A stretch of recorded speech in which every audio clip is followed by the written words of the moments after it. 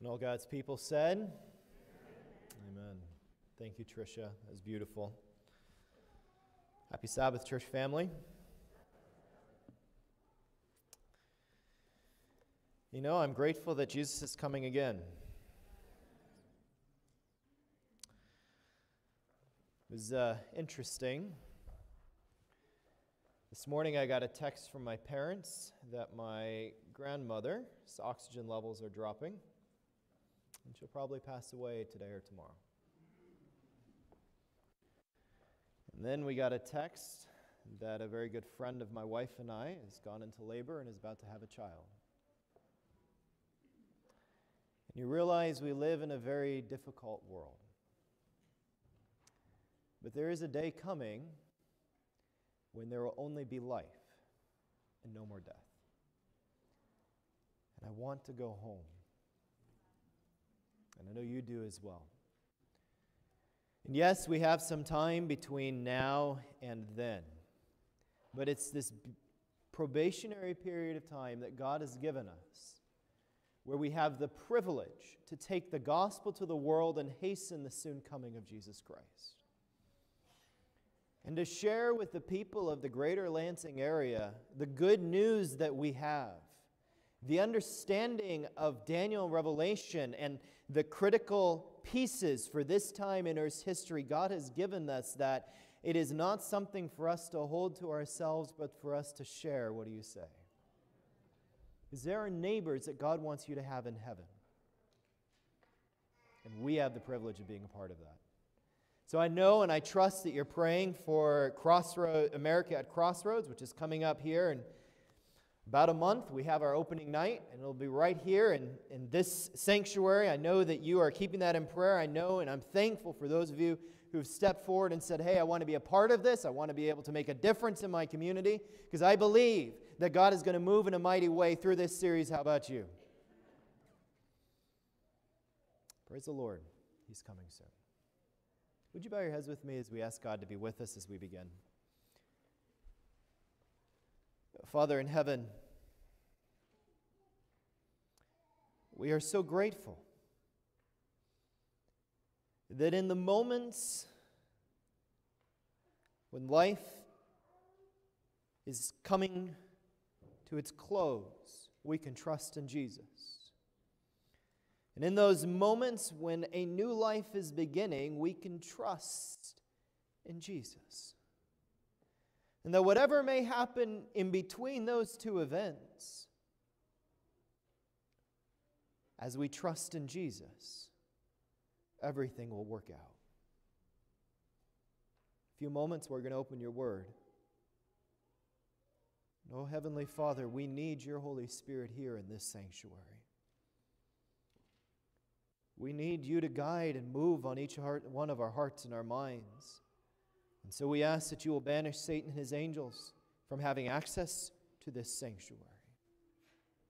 We ask that, Holy Spirit, you will speak individually to each one of us, and that we will leave transformed by the power of your Spirit. Hide me behind the cross is our prayer. And speak through my lips in Jesus' name. Amen.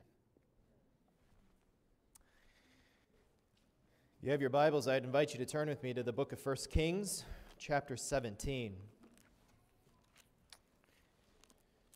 For 3.5 years, the prophet Elijah has watched the landscape wilt without any water. I don't know if you've ever visited a place that's very dry and or is a desert. If you've been out to some of the places in the Arizona or Utah or some of those places where there's a very little rain, it's very dry. And I can imagine in my mind's eye Elijah, as those years are coming to an end, he's out walking and all he sees is parched destruction and desolation around him. This dust is swirling, because when you don't have rain, you get lots of dust. Trees are withered, the leaves are gone, places that had been known as almost Edenic in their beauty. All that's left is the parched wilderness. As Elijah has watched these 3.5 years go by, you got to put yourself in his shoes. We say 3.5 years like it's not that long ago, but that would have been 1.5 years before COVID hit us. And we know how long this last 2 years have felt, right? Am I the only one that's felt like it's been a long time? No, I know you all have too. And as he's been watching this, and as he's been praying, we talked 2 weeks ago about how he was praying earnestly, and God, in answer to Elijah's prayer, said, Elijah, this is what I'm going to do to bring my people back. I'm going to take 3.5 years of no rain so that they will realize that these gods that they think are going to provide what they need will give them nothing, that all their sustenance comes from me. Now, we might look at that and say, well, thank the Lord, I don't worship pagan idols. I know that my sustenance comes from God. Amen. We know Jesus provides everything we need. What do you say? But I think sometimes we might be able to relate. If standing for truth costs you your job, do you really believe God is your ultimate provider? If standing for what the Bible teaches on the Sabbath, or standing for what the Bible teaches in any one of these different profound foundational doctrines that we have, and God says, this is what I'm calling you to do, and there's a clear, thus saith the Lord from the Word of God, and everything's on the line, do you really believe that Jesus is the one who takes care of you? Now, it might be easy to say, yes, I know that, I believe that. But let's say that you stand for the right and you lose your job. And 6 months go by and you're in a drought of no money. Do you still trust God? Let's say a year goes by, 1.5 years, 2 years, maybe 3 years go by. Do you still trust in the hand of the divine Father who leads all according to his omnipotent plan? As the 3.5 years went by, there was this amazing quote I came across in a book called Prophets and Kings, page 133.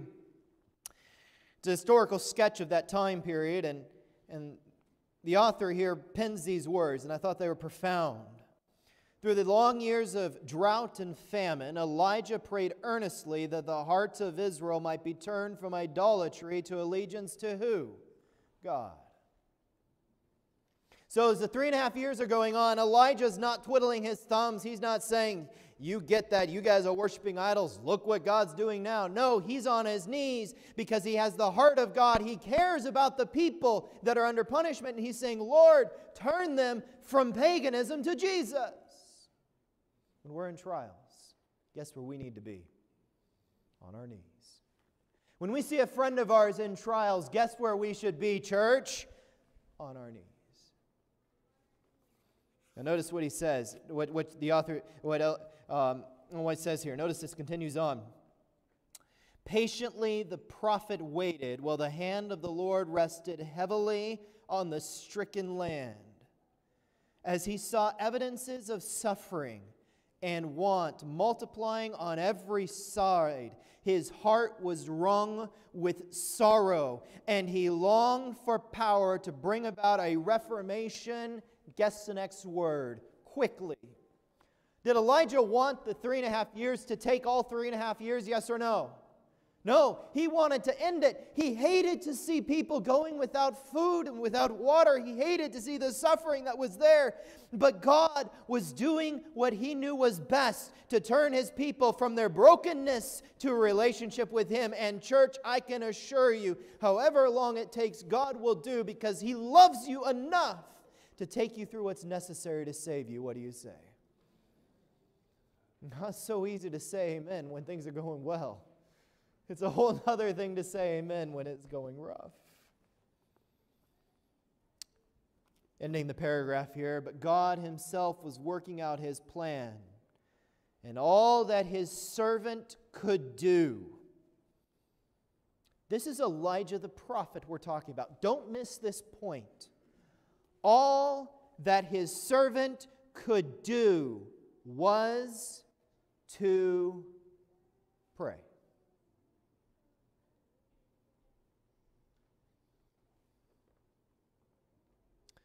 on in faith and await for the time of decided action. Waiting is hard. The first point of my sermon today, of our study together, is give God time to work. I don't like to wait. I don't think I'm the only one. If there is ever an opportunity for me to shortcut the process on something, I was generally, as a child growing up, the one who figured out how to make it get here quicker than slower. In fact, when I was young, before the Lord converted me on this, I got, not proud of it, pulled over quite a few times because I was trying to get quickly from one destination to another. I don't like to wait. But there are times when my haste has brought more problems into God's church, into my personal walk with God, than waiting for God to move. There are times when we see things that are happening around us and we're like, wait, how can God let this take place? Why isn't God moving on His individuals in different positions to speak to this? And we get frustrated that it seems like this is just holding on, but God, in His infinite wisdom, is working out what He sees best. And as Elijah is watching this and he's saying, I don't understand, God, please, would you let me do this? He was wise enough to know to wait and let God do what He knew needed to happen. He gave God the space to work. Hold your finger here in 1 Kings. We're going to be reading in a moment from 1 Kings, but hold your finger here in 1 Kings, and I want you to go forward with me to the book of Psalms. Psalm, the 27th division in the 14th verse. Psalm 27 and verse 14. And when you're there, if you would say amen. Let's actually start in verse 13. This is a beautiful psalm. David starts off, the Lord is my light and my salvation, whom shall I fear? You can read the rest of it later, but we're coming down to verse 13. Are you there, church? Psalm 27 and verse 13. I would have lost what? Unless I had believed that I would see the goodness of the Lord. David here, who had to wait quite a while for God to work out His omnipotent will in his life, says that he would have lost heart, but he chose to believe in the goodness of who? God, in the waiting time, is doing two things. One, He's working out what needs to be done in the situation around us, but He's also working out something in my life, that faith and that trust that everything I need, God will provide in His time. I would have lost heart, the psalmist says, unless I had, what's that word, church? Believed. Say it with me. Believed. Keep reading aloud. That I would see the goodness of the Lord in the land of who? The living. Now notice what he says in verse 14. Read it aloud. Wait on the Lord. Wait on who? The Lord. Don't try to rush God's process.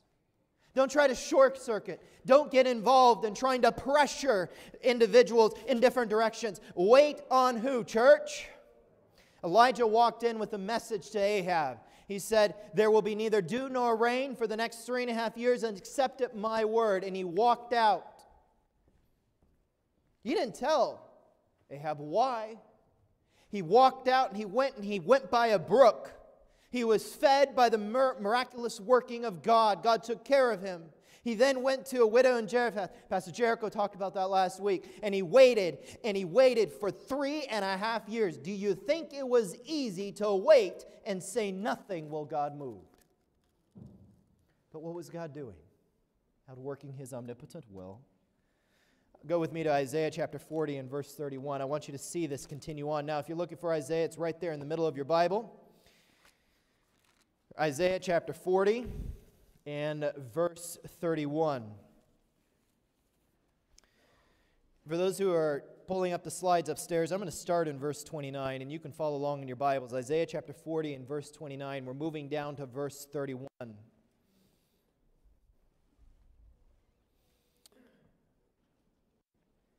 He, the creator of the ends of the earth. Are you there? Isaiah chapter 40, verse 29. Notice what it says. I heard a couple of yeses. I hear some pages turning. Let me know when you're there, church. Okay. Isaiah chapter 40, verse 29. He, God, gives power to the who? The weak. And to those who have no might, He increases what? You say, Pastor, I don't have the strength to wait. God will give you the strength. And the youth shall faint and be weary, and the young men shall utterly fail. Now, verse 31, read it aloud with me.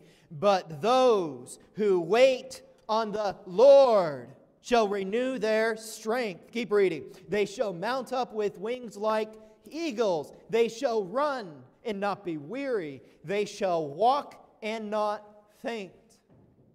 If you wait on God, He shall renew your strength. You know, a lot of times I think we try to do these things in our own strength. We run ahead of God. We're like, okay, God, you want me to do this? Great. Let me go do it. We don't wait for God to say, move now.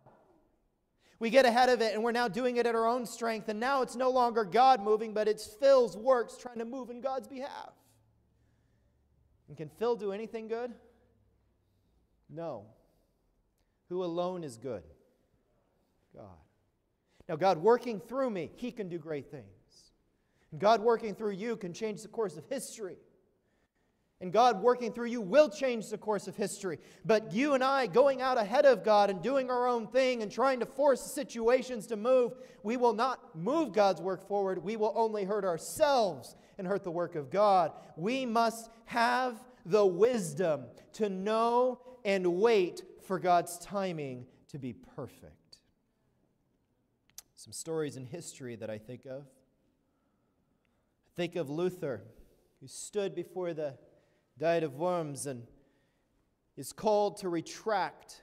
And he stands there and he says, I cannot, nor will I retract, unless I am shown from Scripture that I am wrong. And he put himself under the authority of Scripture. What do you say? This wasn't an arrogant movement of, you can't tell me what to do, because that is not the Spirit of Christ. The Spirit of Christ is surrender to the Word of God. But after he took that stand, his life was in jeopardy, and God moved him and hid him away in the Wartburg Castle for several years while Jesus did His work in the country of Germany. And it was hard for Luther because he heard more and more things are being stirred up. And then finally, at the right time, God released Luther from where he was. He wasn't in prison, but God sent him from there back in, and the Reformation did a mighty work. While Luther was waiting, he translated the Bible. The most powerful thing he ever did was give the German people the Bible in their own language. He didn't twiddle his thumbs while he waited. He was anxiously moving on the things that he could while he let God work. There's several other stories in history. I don't have time to tell you many of them, but there's one other that I came across. This Battle of Bunker Hill, you guys remember that story, American history, Battle of Bunker Hill? During the American Revolution, freedom from England, General Putnam was there, and the English were coming to attack, and they were greatly outnumbered. The Americans versus the English. The English had far better troops, they were far better trained, they had lots of equipment, they had plenty of ammunition. General Putnam looks at what's coming and he realizes he is greatly outnumbered. He has low gunpowder supplies. He comes to his men and he gives them this rallying cry and he says, gentlemen, you are great sharpshooters. You can hit a squirrel from 100 yards. I know you can take out the enemy, but you must wait until you see the whites of their eyes. And then when you shoot, make every shot count. Do not let any one of them miss.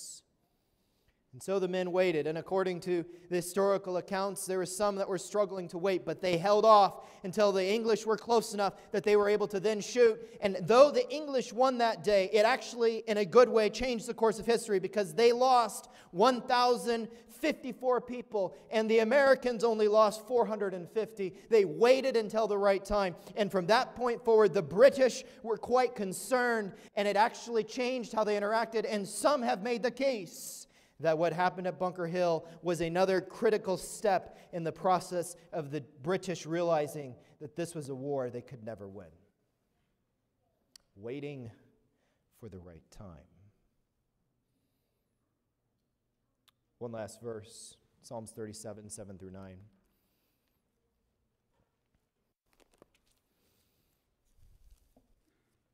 Psalms 37, verses 7 through 9.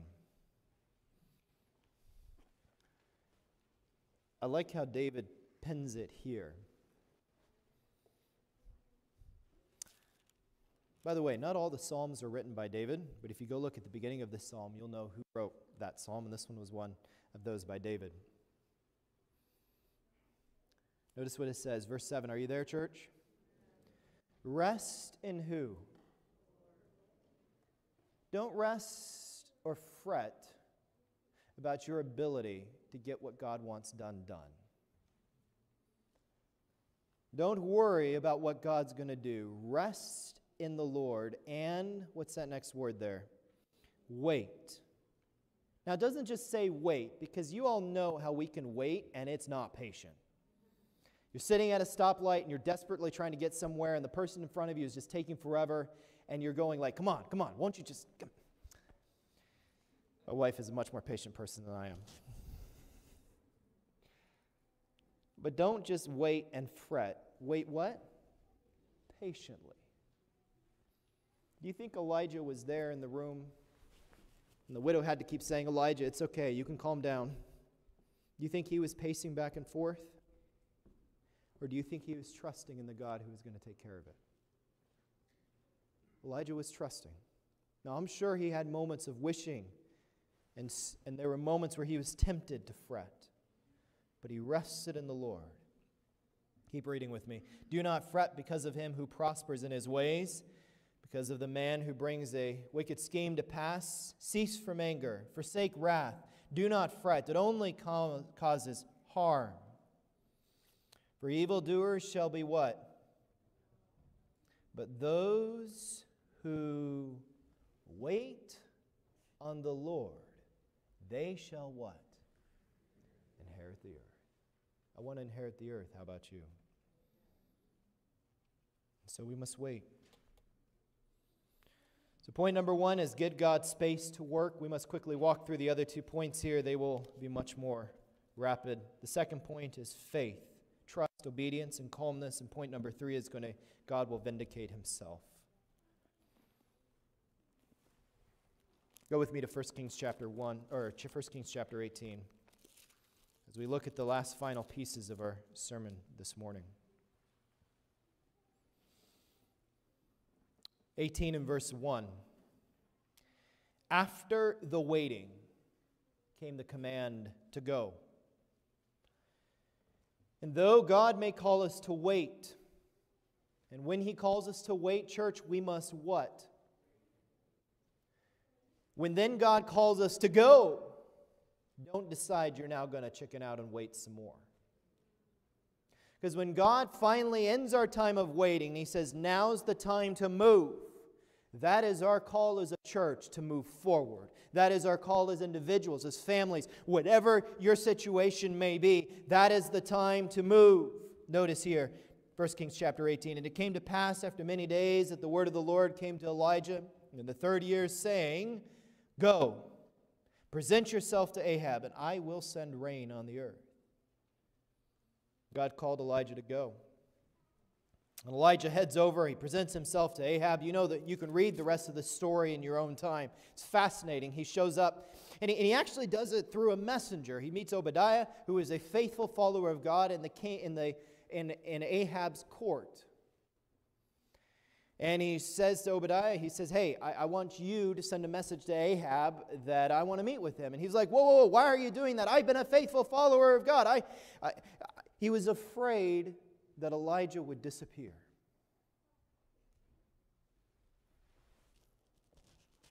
He doesn't. Elijah assures him, I won't disappear. I'll be here as sure as the Lord lives. And Ahab shows back up. And Elijah, after 3.5 years, God has finally brought it to the point where Elijah can speak to the issue. Notice what he says. 1 Kings chapter 18, we're going to go far forward to verse 17. Picture the scene in your mind. Here comes Ahab in his royal robes. He's got his armed soldiers around him, his personal guards. They're walking up to meet a prophet, standing alone, with no guards that human eyes can see. But when we wait on God and then we go at God's command, we are guarded by the most powerful beings in the universe, the angels of heaven. And though Ahab could not see, Elijah was surrounded by a retinue more powerful and more glorious than any kingly human earthly monarch has ever had. So what does he say? Verse 17, then it happened when Ahab saw Elijah that Ahab said to him, is that you, O troubler of Israel? And he answered, I have not troubled Israel. Verse 18, but you and your father's house have, and that you have forsaken the commandments of the Lord and have followed the Baals. Now therefore send and gather all Israel to me on Mount Carmel, the 450 prophets of Baal and the 400 prophets of Asherah who eat at Jezebel's table. When we go at God's command, we go with the authority of the King of the universe. It's interesting to me, who's the monarch here? Is Elijah the monarch? Ahab is the king. Who should be, in the way that we would normally look at it, giving the authorities? The prophet or the king? You would think the king should be telling the prophet, do this or that. But Elijah comes in representing the King of the universe. And there's an authority that goes with those whom God sends that everyone will recognize at some level. And Ahab recognizes the authority. And though he didn't like it, he now answers the command of God. And he calls all the prophets of Baal. And they make their way to the Mount of Carmel. And all of Israel gathers. The king becomes the servant of the prophet and gathers everyone for the showdown of the century. As everyone gathers on that fateful day, picture the scene in your mind. There's the mountain. People from all over Israel are streaming in. For several days they've been arriving for this momentous showdown between who are the true gods. 850 prophets of Baal and Asherah show up. 450 and 400 respectively. The king arrives at the head of that's a lot of priests, by the way. Pagan priests. King arrives at the head of this entourage of pagan priests. There's tens of thousands, possibly hundreds of thousands of the Israelites gathered around watching what's happening. And one lone prophet of God, wearing camel's clothing, is there representing the King of the universe. What a showdown that must have been. Elijah was able to stand fast because he had waited for God's command. Now as he stands there at the top of the mountain, his faith is brought to the forefront because he is trusting, he's obedient, and he's calm in the promises of God.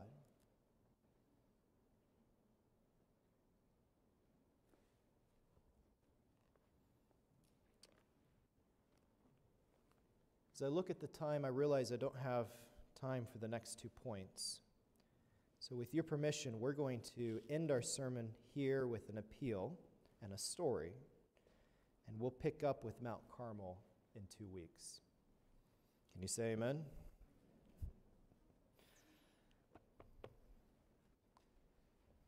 Give God space to work. I don't know what you're facing in your life. I don't know what challenges you have gone through this last week. But I believe that there is someone here today or watching on the live stream who you are in the middle of a situation right now where you are facing challenges and difficulties. Maybe people around you know about it. Maybe no one else does. And you're being tempted, or you're struggling with the desire to step in and fix the problem. I want to appeal to you. Give God space to work. Go to your knees. Surrender your pride. Surrender your desires for self-exaltation. Tell the Lord that you're willing to do whatever He asks. That this isn't about you, this is about His honor and His glory. And then wait until you know God has told you to move. You say, well, Pastor, how will I know? Did God make you? Church, did God make you? Did He create the way that your mind operates? Do you think the God who knows how many hairs you have on your head also knows how to communicate with you in a way that you'll understand? Is God want to have you make a wrong mistake? That should be an easy one. No. God wants you to do right. Amen? And so, church, if you go to your knees and you ask God to guide and you surrender your pride, you surrender your desires, your plans, and you say, Lord, it's here for you. Whatever you want me to do, that's what I'll do. I can assure you on the promises of God that the King of the universe will show you in a way that you can understand exactly what He wants you to do.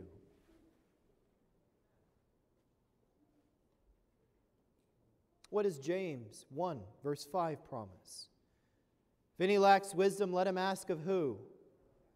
Who gives to all liberally and upbraideth not. King of the universe will give you the wisdom you need. Now, there's a 3-step process. I'll just mention this. You can ask me for more details later.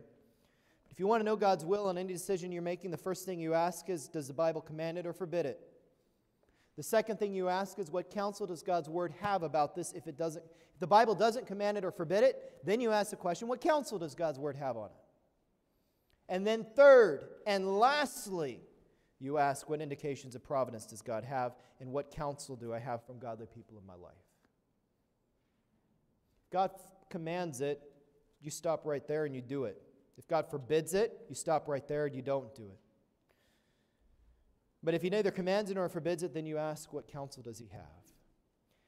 And you wait on your knees until God makes it clear what He wants you to do. Church, how many of you will say, Lord, by your grace, I will wait and move only in step with you?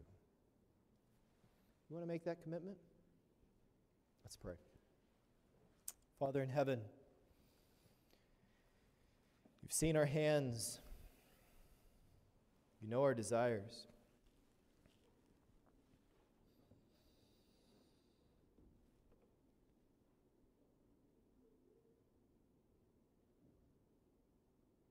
We want to be in step with You. You know our tendency to run ahead of You, our tendency to be behind You, our tendency to think that we're fighting for You when we're only fighting for ourselves and our own selfish desires. Oh, dear Jesus, please forgive us. Teach us how to be humble, to be gracious, to be teachable, to be loving, and how to be in step with You, waiting and moving at Your command.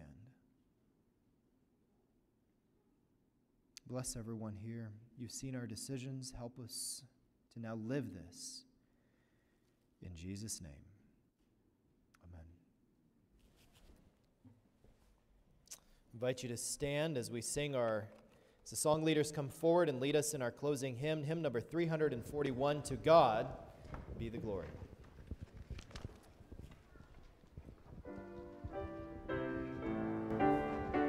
Please stand.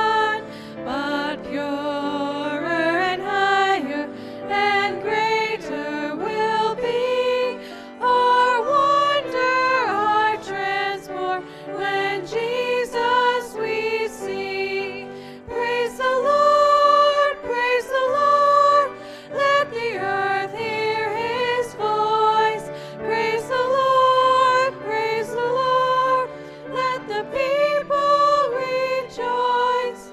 Oh, come to the Father through Jesus the Son, and give him the glory. Great things he hath done.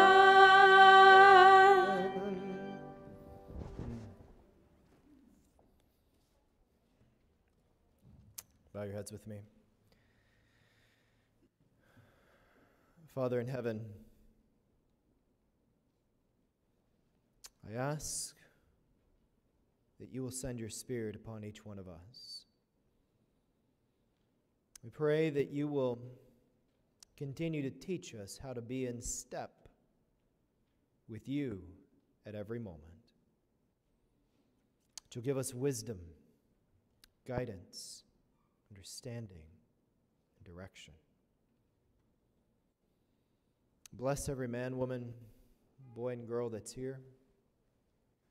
May the grace of Christ hold us, constrain us, and guide us. In his name we pray. Amen. I invite you to be seated. Happy Sabbath, church. Thank you all so much for joining us. If you're visiting today, we want you to know that the first time you may be visiting, but the second time your family, and that we're glad you joined us today. May you know God's love. Reminder for those who would like and are brave, there is ice skating at our house tonight at 6. May God bless you. Happy Sabbath. We'll look forward to seeing you, Lord willing, next week.